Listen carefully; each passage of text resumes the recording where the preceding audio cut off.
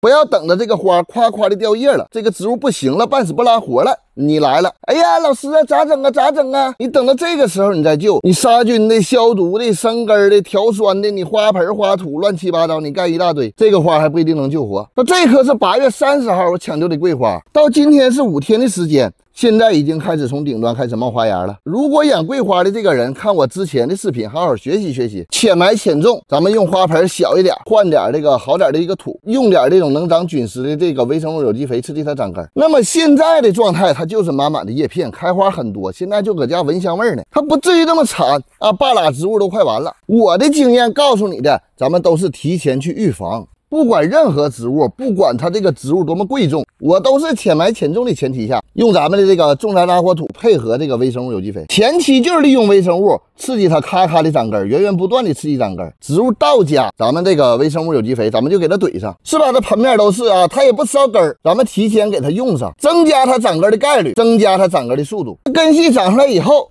它对应的这个叶子，它才属于你。它根儿养出来以后，它这棵植物它才属于你。它根系长出来以后，咱们再去用这个氮磷钾为主的肥料，它这个时候是根儿也有，叶也有，花也有，植物它越养越好养。那么这些植物的养护难度它下降了好几倍，它一定是养花先养根。